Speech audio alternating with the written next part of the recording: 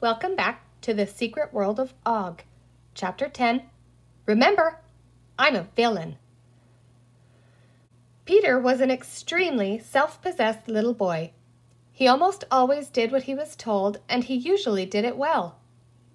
Now he trudged cheerfully out of the prison cave and back to the village again, carefully following Penny's instructions and looking for somebody important. He did not go back along the main street, for he knew that danger lurked in that direction. There were two playful green people whom he thought of as Smee and Captain Hook. There was the butcher, who had noted the green paint on his arm, and somewhere, no doubt raising a hue and cry, was the first green man they had captured in the tunnel, and whom Peter still thought of as Og. So Peter chose a narrow little street some distance back from the river. The roadway itself was almost empty of people, but through the small windows of the brightly colored houses, he could see them moving around inside. Several wee green babies were sitting out in the front yards, crawling around and saying Og, the way the pollywog did, and playing with blocks and rubber dolls. Occasionally, a green mother would pop out of a house and haul one of the babies inside. Down at the end of the street, however, Peter could hear a babble of voices.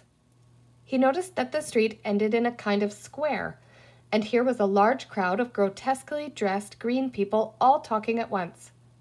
Peter joined them. With his green color and his large cowboy hat to cover his rather small ears, he looked enough like the others to excite no comment.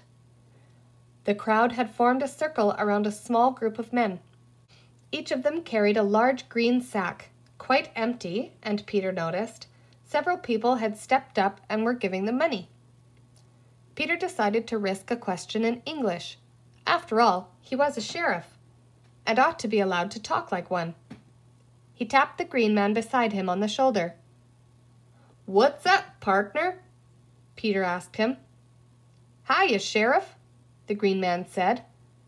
"It's another posse heading up above. I sure hope they do better than the last one. Pickin's been mighty slim recently, and that's a fact." He seemed to enjoy speaking in cowboy talk, Peter thought to himself. No doubt it got tiresome just saying Og all day. He was a round, fat little man, and he was wearing spectacles which he kept removing from his nose and breathing on and polishing importantly with a corner of a pocket handkerchief. And this was very strange, Peter thought, since the spectacles had no glass in them. Peter was about to ask another question when a dry, withered-up little woman next to the fat man spoke up. "'Dyu see what they brung the last time? Scrawniest-looking critter I ever did see. Some kind of rabbit, but no ears on him.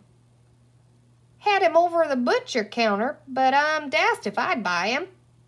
Druther go back to eating mushrooms." She looked a little bit like old Miss Cathcart, who lived in the house next to the church, Peter thought. For one thing, she had her hair done up in curlers, and Miss Cathcart always had her hair done up in curlers. Also, Peter noticed, she sighed heavily, just as Miss Cathcart did. If you greeted Miss Cathcart politely by saying, "How are you, Miss Cathcart?"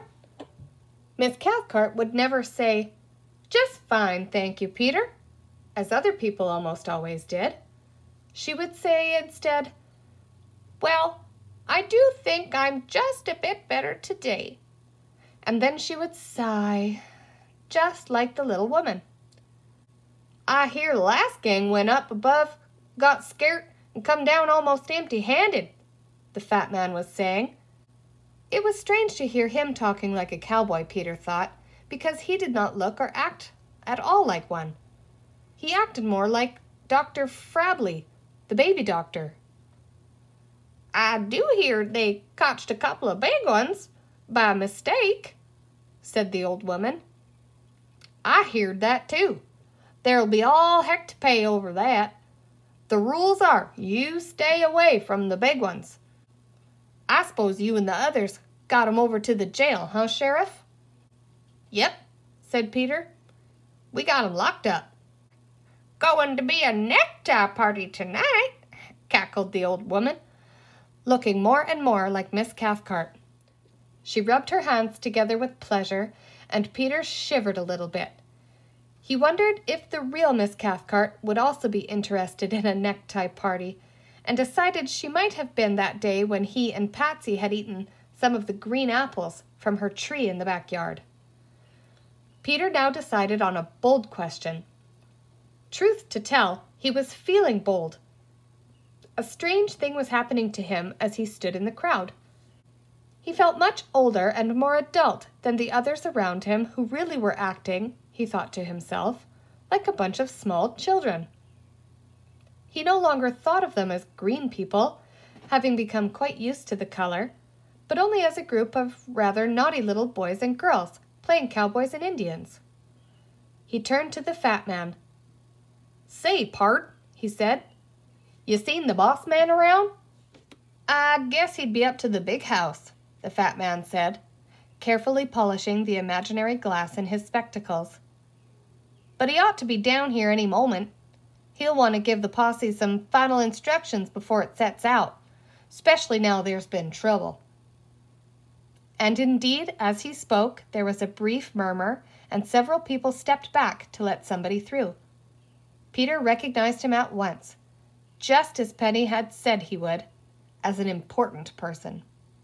He, too, wore a pair of black horn-rimmed spectacles without glass in them, to which were attached false eyebrows, a comic nose, and a black mustache.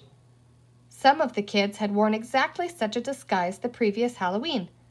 He looked so funny that Peter almost laughed out loud at the sight of him. But he noticed that the others stood back very respectfully to let him pass.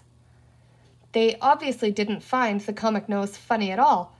On the contrary, this curious disguise seemed to make its wearer more important than anyone else. In a strange way, it also made him seem more sinister. He was sort of like a bandit wearing a mask, thought Peter. As he passed the old woman, the creature suddenly spoke. "Good morning, madam," he said with a courtly bow. "How are you today? Well, I trust." "He's showing off his new lingo," the fat man whispered in Peter's ear. "Gets it from his book learning." "Well, I do think I'm just a bit better today, Chief," said the little old woman. "She always says that," the fat man said, and Peter nodded knowingly. The chief, as the little old woman had called him, now elbowed his way to the posse of men in the center of the square and engaged them in earnest conversation. Peter tried to catch what it was they were saying, but he couldn't hear.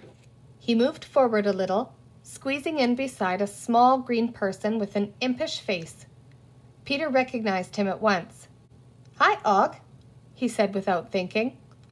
Og, hearing his voice, whirled about at once, but did not place his man, for Peter had pulled his sheriff's hat low over his face and nipped around behind a group of chattering women. Og was looking about suspiciously, but Peter slowly sidled away. "Congratulations on your promotion, old boy," said a voice at his side. Peter turned and looked directly into the face of Captain Hook. "I really think the sheriff's post is a higher honor than that of Peter Pan," said Captain Hook, wiggling his eyebrows. "I must say you seem to be destined for these heroic roles. They are, I might say, not to my taste. I much prefer to be a villain." He came up close to Peter, gave him a conspiratorial look, and hissed in his ear. "At the moment," he whispered, "I am none other than Artful Artie, the gentleman pickpocket. See, I have just stolen all your money." And he triumphantly produced a wad of play money which he had neatly filched from Peter's pocket. "You can keep it," Peter said. He did not much like the way things were turning out. "1,000 thanks, old boy," said Captain Hook, for Peter still thought of him in the pirate's role. "Don't give me away now, will you? Not a word to anyone. "Not a word," promised Peter. "Then," said the other, "I won't give you away, for you see I know exactly who you are. You're white." "Oh," said Peter. "Well, don't tell." "I shan't," said Captain Hook, and then he gave Peter an evil leer. "Not yet a while, anyway. I shall let you worry a bit. Remember, I'm a villain." And he made a horrible grimace at Peter and vanished into the crowd. All the time, Peter dimly realized the man with the comic mask, the chief, had been making some sort of speech in the center of the square. Peter craned his neck over the heads of the others and saw that Og was now standing beside the chief. "And so," the chief was saying, "because of the recent trouble, the posse will not go up through the tunnel today. All movement has been stopped by my order until the crisis is over. Now, I have just been informed, there is a spy among us. In this very crowd." A buzz of alarmed talk rippled through the people. Everybody began to look around, and Peter, not to be caught, began to look around too, as if trying to find the spy. "I will have that translated for those who cannot speak the new tongue," said the chief pompously. He motioned another green man, who began to speak. "Og," he cried. "Og, og, og, og. Og, og." Again there was a buzz of noise, and the people began to look around them suspiciously. "Where's the sheriff?" cried the chief, as the interpreter finished. "He is wanted at once." "The sheriff! The sheriff!" the crowd began to cry. Peter began to slink back into the crowd, but it was too late. "Here he is, chief!" cried a familiar voice. "Here is the noble sheriff. He will catch the wicked spy." "Won't you, sheriff?" cackled Captain Hook, pushing the reluctant Peter forward into the crowd. I wonder what's going to happen to Peter. Pamela and Patsy, cowering under the mushroom covering, could have reached out and touched the legs of the green men preparing to hack down their shelter. Pamela had now decided that the only course open to them was to flee back toward the tunnel in the cliff when the first axe blow struck the mushroom stalk. She placed her lips against Patsy's ear and whispered these instructions to her.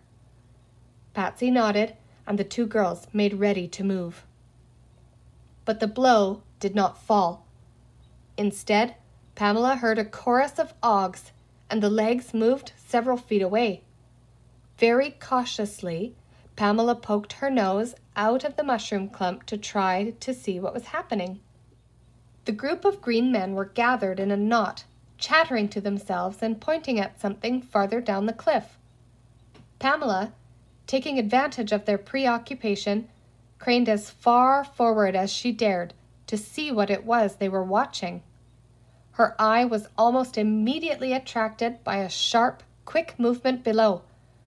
Something black was wriggling up the side of the slope, standing out clearly against the subdued pastels of the fungus and the bright colors of the rocks and mushrooms. In this strange underground world, Pamela realized, nothing that was natural was black, or white either for that matter. There was something very familiar about the creature below, and Pamela quickly recognized it as Earless Oztic. He had something in his mouth, she saw. He apparently did not realize that he was being watched, for he crept, belly down, from rock to rock and clump to clump, zigzagging this way and that, backwards and forwards across the slope. The green men were all talking at once. That is to say, they were all shouting the one word, Og, in various tones of voice at each other. Oztic, his nose flat against the ground, kept on moving erratically up the slope. "He's going to bump right into them," Patsy whispered in Pamela's ear, but there was no way the girls could warn the cat. A second party of green men, working at some distance along the ridge, had been attracted by the chatter, and they too had seen Osdick. Several of them clambered along the side of the slope, intent on capturing him. At this point, Osdick suddenly sat up, shook his head, and looked about him in confusion. Both groups advanced on him, shouting. Osdick turned about, but it was too late. A round little man picked him up by the neck, and a gnarled little man removed the note from his mouth. The men now moved back up to the ridge, sat down, and began to puzzle over the piece of paper they had taken from Osdick's mouth. "Pam, we are all okay. Wait," the gnarled little man read out in a sing-song voice. The two girls stared at each other in surprise. It was the first time either of them had heard a green man say anything but "og." "Pam, we are all okay. Wait," asked the round little man, saying it all at once. The gnarled man nodded. "I don't get it," said one of the others. "It's some sort of secret code," muttered another, looking around darkly. "Spies, huh?" said the round little man. They all nodded, and then each man looked over his shoulder as if expecting to see a spy standing behind him. "Well," thought Pamela, a little relieved, "at least the others are safe." "Let's have a spy hunt," cried the gnarled man. All the little men dropped their axes, clapped their hands together gleefully at this suggestion, and began shouting "Og! Og! Og!" in unison. Then they got down on all fours and began to crawl about, picking up small stones and peering under them and poking their noses around mushrooms and generally sniffing about like police dogs. Pamela had difficulty in stifling a giggle. A few moments before, she had been quite terrified of these fierce-looking figures with their green, leathery skins and their big, staring eyes and their sharp white teeth. Now they seemed more like children, about Peter's age, playing games of make-believe in a make-believe world. Patsy beside her was trembling with excitement. Spy was a game she greatly enjoyed playing, and she felt just a bit left out of things. Peter and Penny and Paul, she thought to herself, were having all the adventures while she was stuck in an old mushroom patch with nothing to do. It wasn't fair. She looked around for Hoppy, her pet frog, but she couldn't locate him. Then she saw he had hopped out from under the mushroom cover and was advancing, a leap at a time, along the ridge. She tugged at Pam, and the two girls watched in fascination as Hoppy advanced upon one of the unsuspecting men. It was the round little man, the one shaped like a small green ball, who had first seized Osdick. The little man, still on all fours, was creeping along the edge of the ridge, a look of fierce concentration on his face. Hoppy was no more than 2 inches from his nose when the little man looked up into the frog's face. "Hoppy thinks the greenie's a frog," Patsy whispered. The green man emitted a startled yell and reeled back, tumbling all over himself as Hoppy took a friendly jump toward him. Then he leaped to his feet and clambered up the hill toward the others. All the green men were in a cluster now, and all were backing slowly away from Hoppy. "It's a dragon," said one in terror. "It's a monster," quavered another. "Maybe it's the mad monster," said a third, and they all shivered and clung to one another. Patsy reached into her pocket, pulled out Snavely, the garter snake, and tossed him out beside the frog. Snavely blinked twice, shot his tongue out a couple of times, and then began to wriggle toward the green men. The group of would-be spy hunters now began to shriek in terror at the sight of the snake.